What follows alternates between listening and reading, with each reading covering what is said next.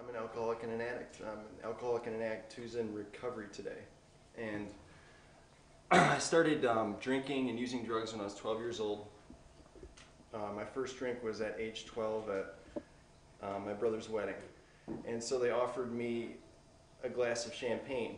And I drank the champagne, and then I proceeded to have 6 or 7 more glasses. You know, and it all kind of ends up, and it sort of culminates in this one experience that really let me know that I was not in control anymore. I was in 6 or 7 treatment centers, and the second to last treatment center I was in, I woke up in the hospital surrounded by my family, and I learned that I had injected a cocktail of heroin and cocaine.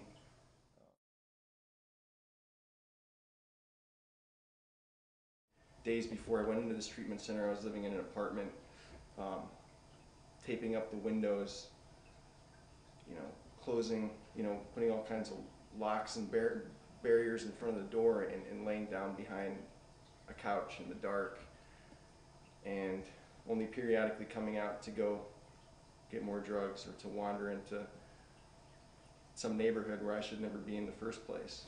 I continued to use after my stay in the hospital because, again, the obsession to feel differently, to feel high, to get out of myself, that just became strengthened by all the guilt and the remorse and the fear surrounding the fact that I'd almost died, and that I'd been nearly responsible for killing myself.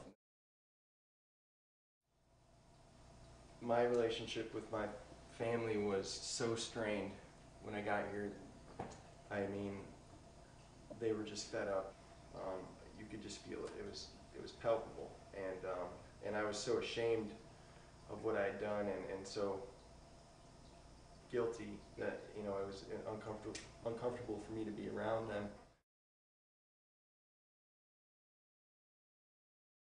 At the point that I came into Gatehouse, I was physically addicted to alcohol and opiates. I entered through the ranch campus, and finally I could just sit and at the end of the day and realize I hadn't done anything to hurt anybody in that day, and I hadn't used any drugs, and I was starting to like myself and maybe even love myself and accept myself for who I was.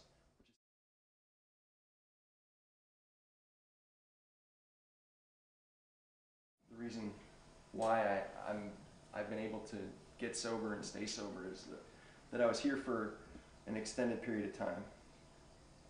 That I had the opportunity to not only learn what I needed to do, but to live it out, to start really walking my talk.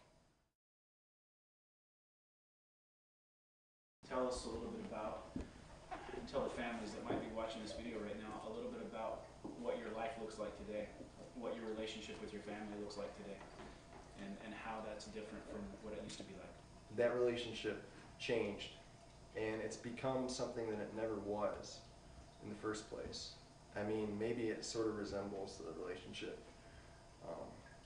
that I had when I was a kid, when I was just, they always told me I was just this happy kid and just bright and talented and outgoing and fun, and maybe it resembles that relationship a bit, but differently, because now I'm a responsible man, which is what I should be. I shouldn't be the kid in the relationship anymore.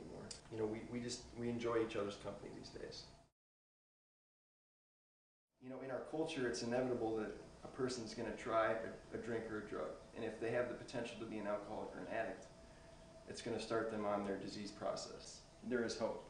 I mean, there is a way to turn your life around and to clean up the past and to go on and live a productive life. And you can even help some people and help them turn their life around. I mean, there's probably some guy out there right now who is waiting for your recovery.